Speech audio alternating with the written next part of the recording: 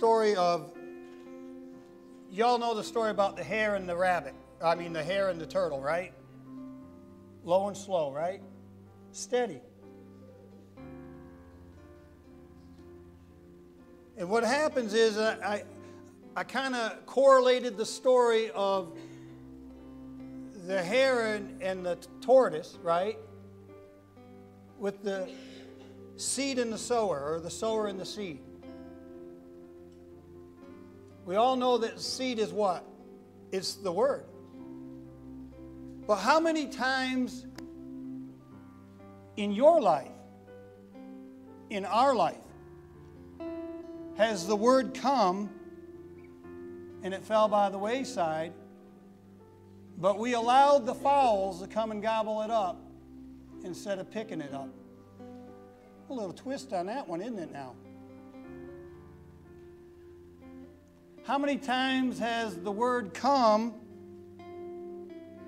and it fell on the rocky ground or in the midst of our rock-headedness, and we didn't allow the Holy Ghost to come and moisturize it so it would grow to what its potential was?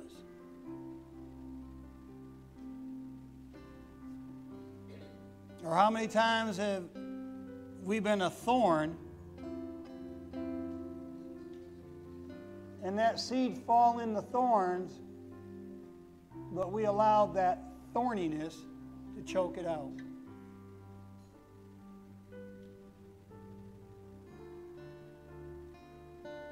See, I look at that, that's that rabbit. Always in a hurry. Darting here to there. Always thinking it's got time to do it another day. Isn't that what he did? He ran here, ran there. Didn't worry about the finish line. Didn't worry about the end. He was more concerned about he was going to win because he was overconfident. He took grace, right? And he turned it into what? Oh.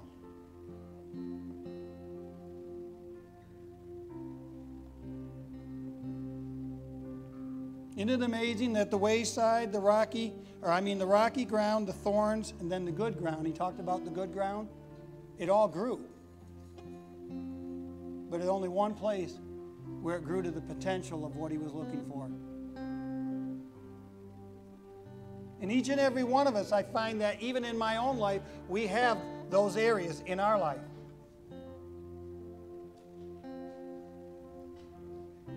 We have the wayside in our life. We got the stony or the rocky parts in our life. We got the thorny parts in our life. But we also have good ground in our life.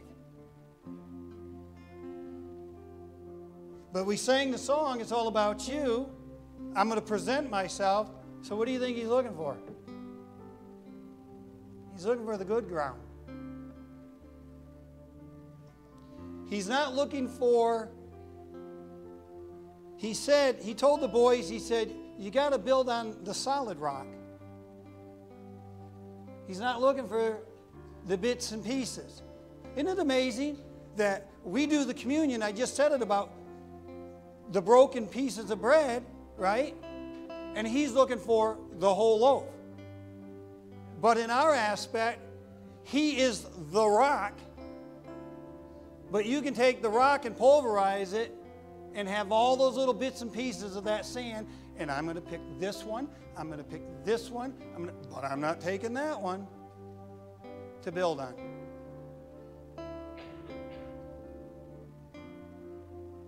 It's like the rabbit.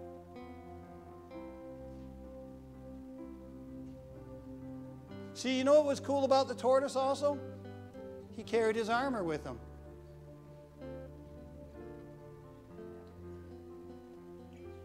He knew who was in control. And he was steady. He didn't get moved by when the rabbit ran by him, probably 100 miles an hour, and that wind, you know, didn't get worried one bit. He was steady. He stayed the course. He stayed focused. He knew what the goal. He set his eye as a flint. He knew where he was going.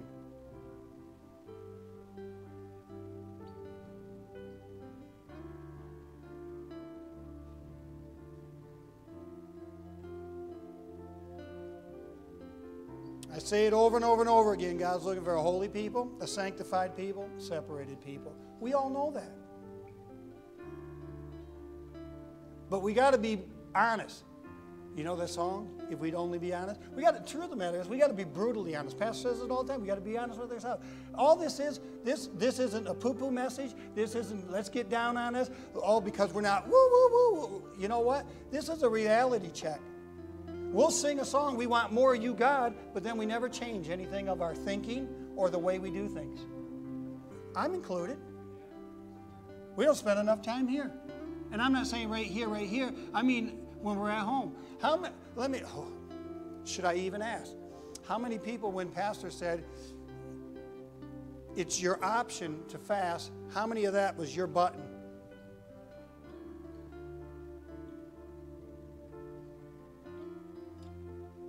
How many people in here would be honest enough to say, I don't want to see you raise your hands, but say, yep, that pushed my button. How many of us, when, you know what, we know. Here's my story that I got. Everybody know the story about the young rich man? He's seen Jesus, right? Matthew 19:16, if you want to put it up on the thing. The parallel is in Mark, it's in Luke. He came to Jesus, called him, good master, right? And he goes through all of that. And then he starts asking him all the questions. What must I do to inherit or to receive or to get what? What was he looking for? What? Eternal life. Isn't it amazing? He was talking to eternal life, and he didn't realize it.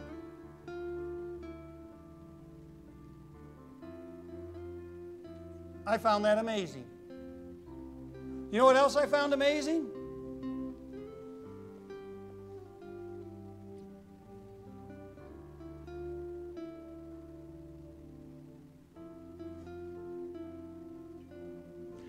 I found amazing that he knew he was lacking something.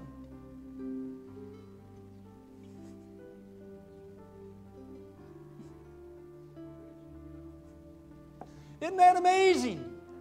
See, and we'll look at this, we'll read this passage, and we'll think it's all about money and having goods and stuff. You already got the goods.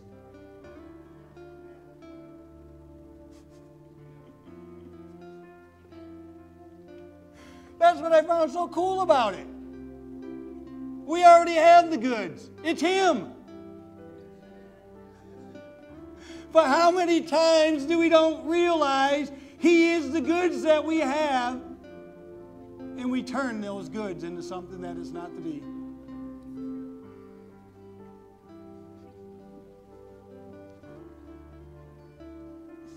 I heard a preacher talk about the three things that works in the church, that's gobbling up the church. And you know what he said? He said bitterness was number one. I found that amazing. Number two, he talked about intoxication. He said drug use, but you know what? I can say your lifestyle can be your intoxication. And then the last one he said, sexual immorality. And you know what that is? That all that is, that's the adulteress. That's because that's when you, married to him, go out and have an affair with somebody else. Or another system, or another whatever. And here you got the goods all along.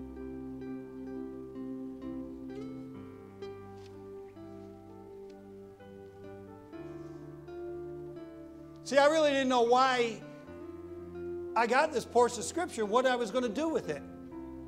And as the events of today have rolled around, I understand. God's saying, you're telling me it's all about me. What are you going to do?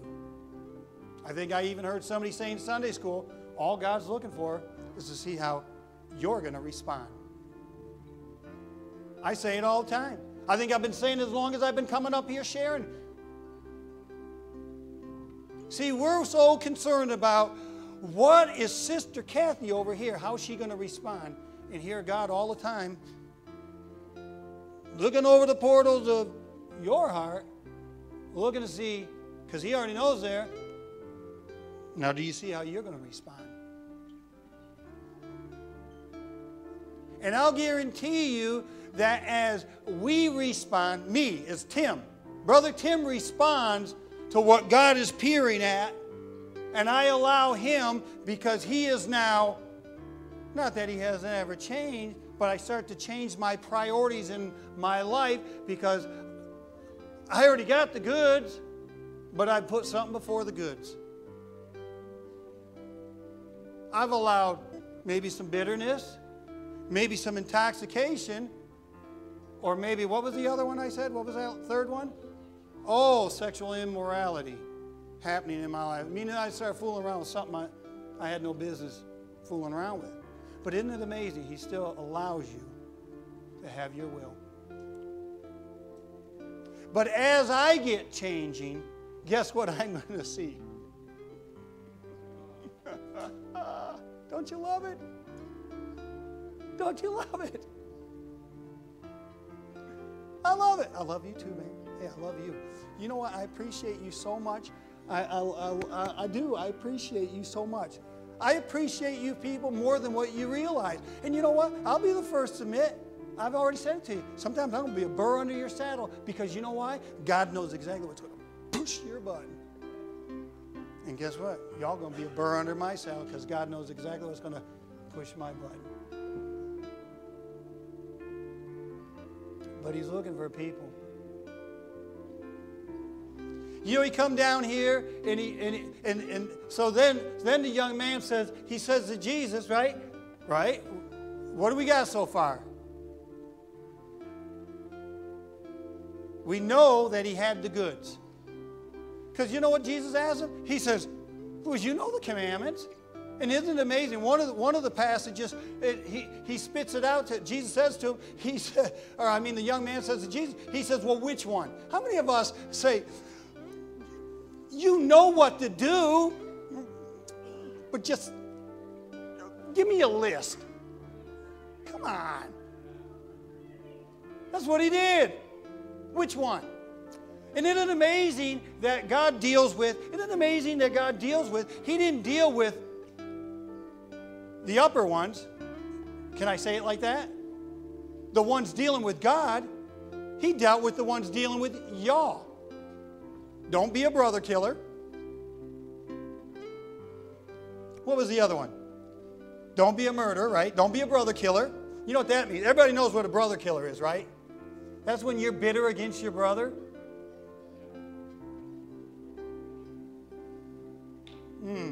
Okay.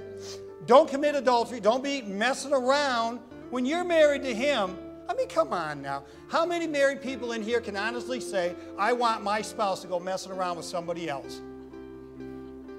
Get real. Well, what do you think he's saying to us? All right. Don't be messing around. All right. Don't steal. Everybody knows what don't steal is, right? John 10:10, right? Don't try to come up to him another way. When you know God has an order, when you know that God has a set purpose, don't try to do it a different way. Well,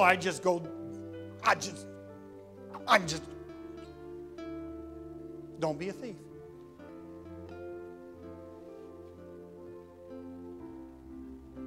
Oh, I love this one. Don't bear false witness. Don't be a hypocrite. Oh, remember what they said to Peter? Your speech betrays you.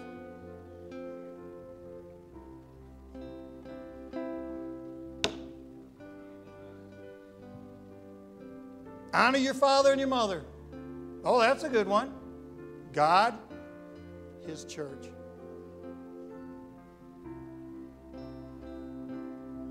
It's a priority. It's a respect issue.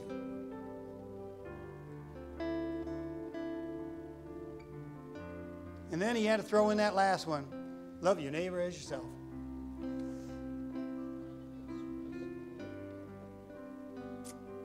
Why do you have to throw that one in there? I don't even like my neighbor.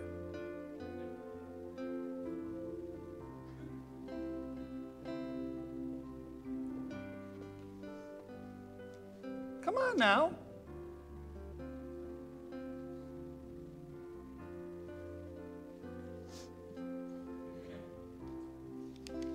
It's crazy. Here we go. Let me read this in the Message. Let's see. Behold, one came, said unto him, Good master, what good thing shall I do that I may have eternal life? There was the question. He said unto him, Why callest me good? There is none good but who? God. Right? Well, guess what? A God people is a good people.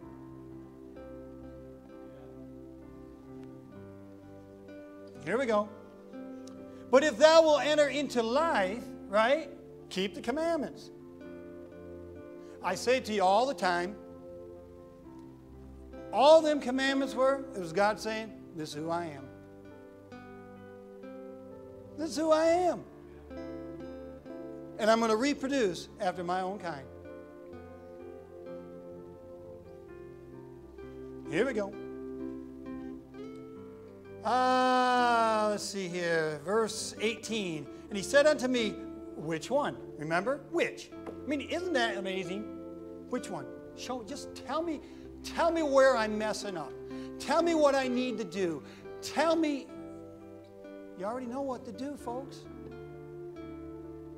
You know where the issue is? The issue is, brother, I'm going to pick on Brother Tim today. Because Tim's not here. No, just a joke. I got to be a fool to stand here in front of you and tell you I don't know what the issue is in my life. I got to be a fool to stand here and say, yeah, Lord, I know where my priorities sometimes lie.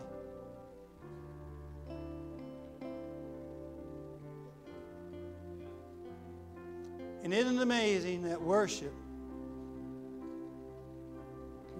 is bending the knee, bending what you want to do to what He wants to do.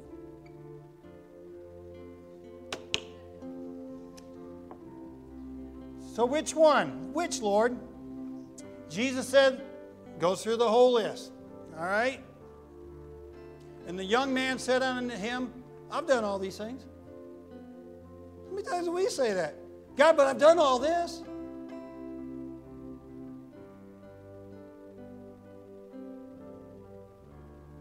I've healed the sick, raised the dead, preached your name. I've seen the eyes of the blind open, the tongue loose, the ears heard. I've done all this, Lord.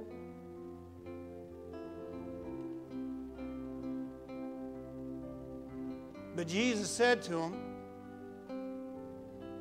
if thou wilt be perfect. Oh, I'm not reading that in the Message. My fault.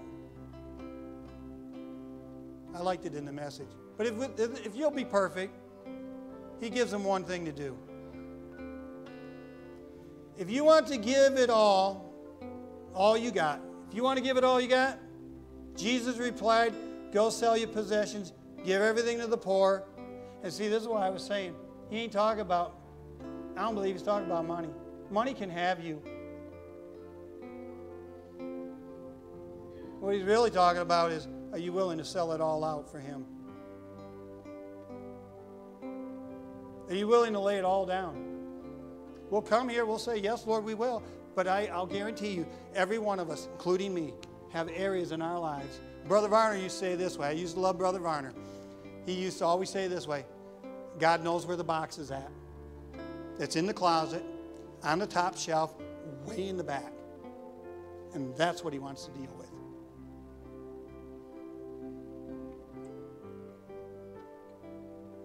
I'll be the first to say, like Pastor said, we got people in here that have a prophetic anointing.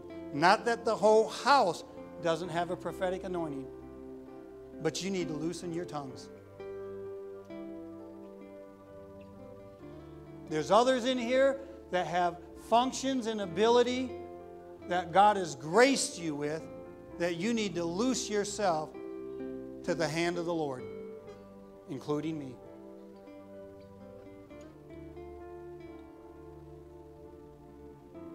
This isn't a get on, this is a get on with it.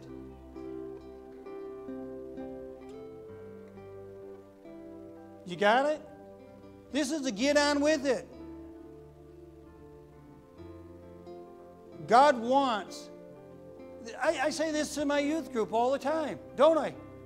There's more in you than what you give yourself credit for. You got the goods.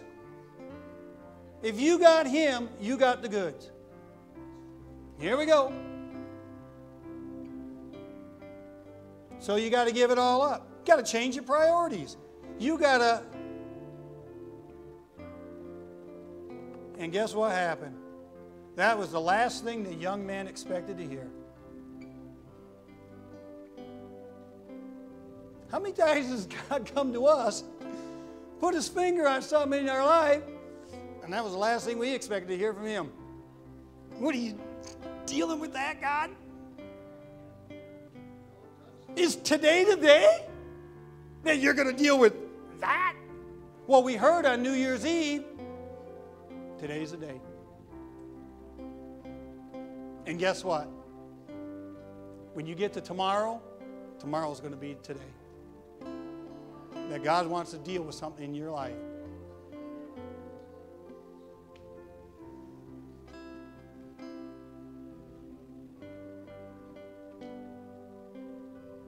And so crestfallen, he walked away, was holding on tight. He was holding on tight to a lot of things.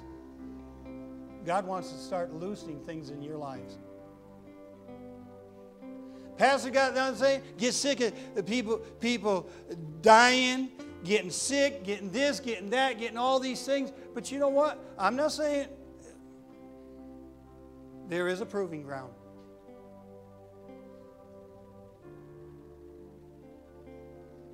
And Sister Tammy said, guess what? I started looking up all this stuff. Next thing I know, I'm being tested in it. Well, guess what? You're going to be tested in it.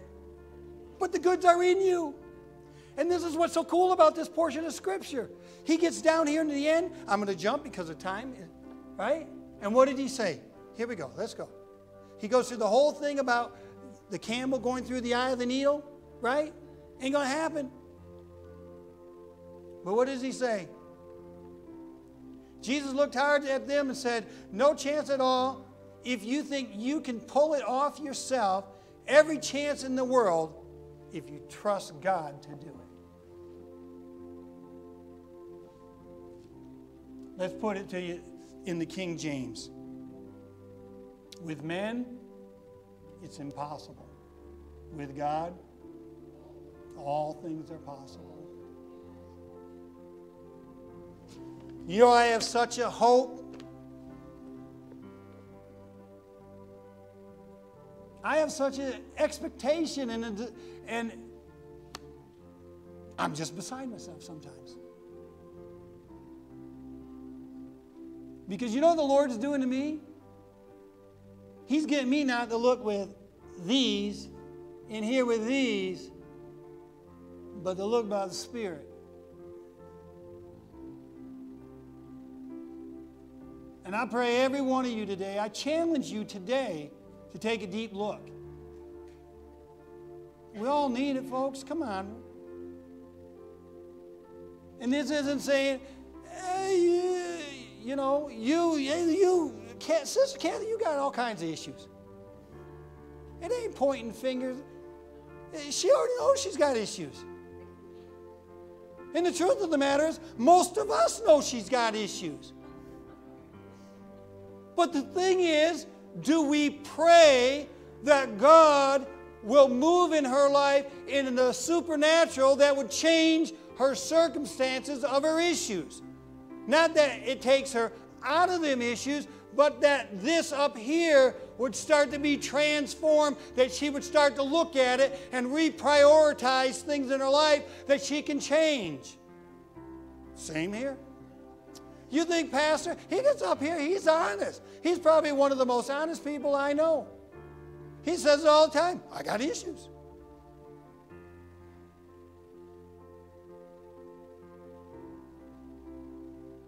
And the truth of the matter is, if the Holy Ghost came in here, or if the prophet came in here, we'd all be saying, you coming in peace, or you coming in? And if he started like Pastor always said, come in and start putting his finger up, God doesn't want to really do it like that.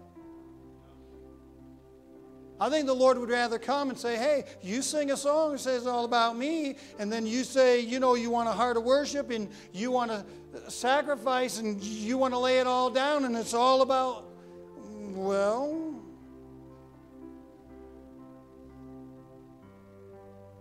it starts at home, doesn't it, Tammy?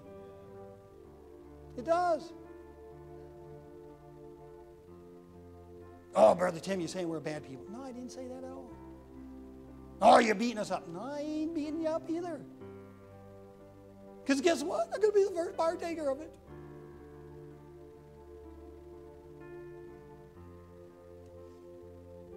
True?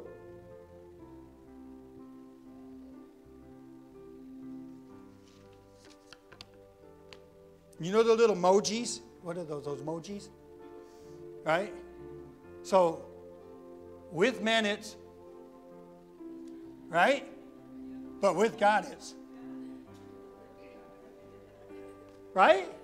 Isn't that cool?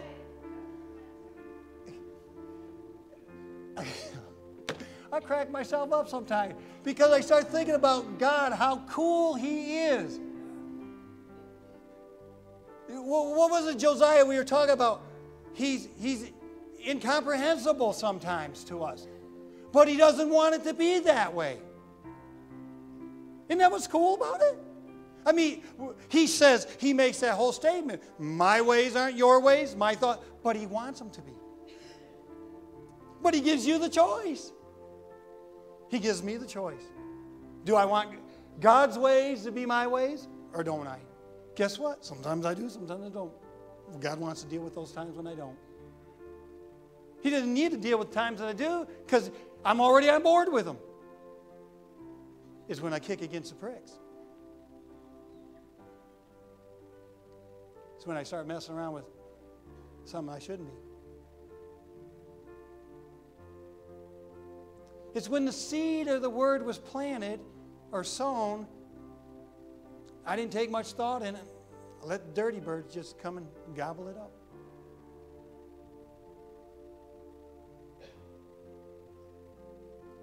Got a great expectation for this people. You.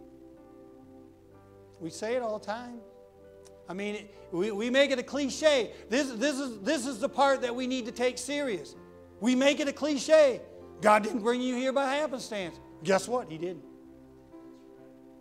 Pastor's been saying for how many years? 35 years probably.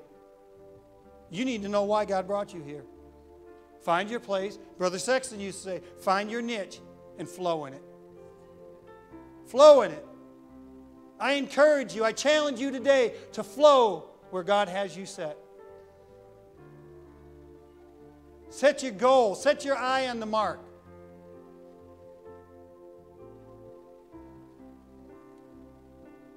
Live life, but live the God life.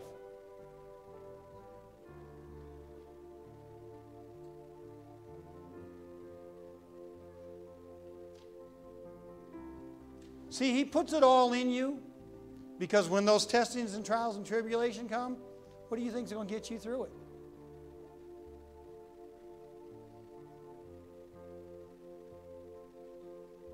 With men, Brother Tim used to do a lot with Brother Tim. Oh, I was born again. But I still try to do it on my own. And guess what I found out? But as I start to release, when I start to understand where God has placed me, what the calling is, what the function that He's put us together as a loaf.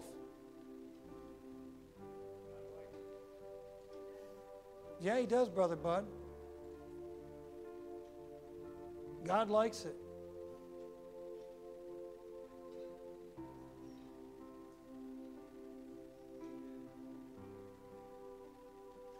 I love you, folks. I challenge you today. I challenge you today. Set your priorities. Fresh and anew. I mean, it's not wrong. It's not wrong to take a hard look sometimes at the way we do things. You know. Remember Peter? They said to him, Peter, hey, what must we do? Repent. Change.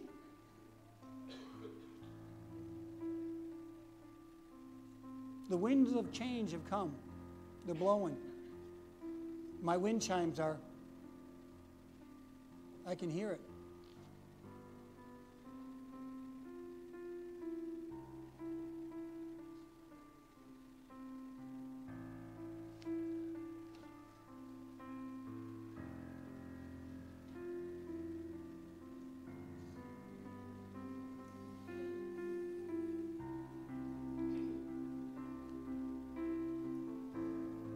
Father, in the mighty and the powerful name of Jesus, Lord, we just love you today. Lord, you know all. You orchestrated everything today. Your hands in the midst, Father. God, we know you're here. Just pray by your Spirit, God, that you would do that work. Father, we know that individually we have to make that choice. I pray there be a conviction of the Holy Ghost, God.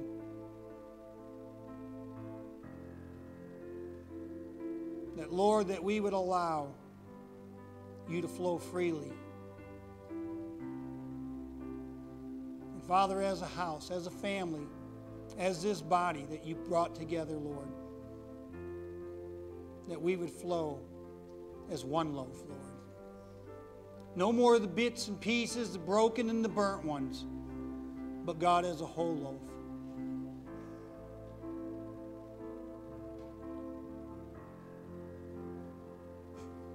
Baked in the fire.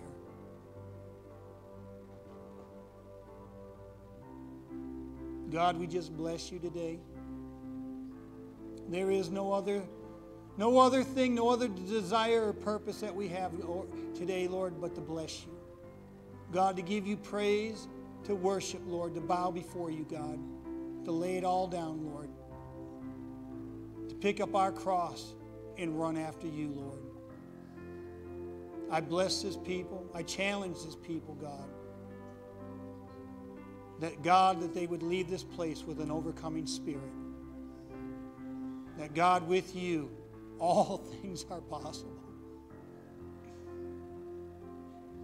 We love you, we bless you, we praise you, God, in Jesus' name. In Jesus' name. And everybody say? Amen. Anything? All right, love y'all. Loving one another.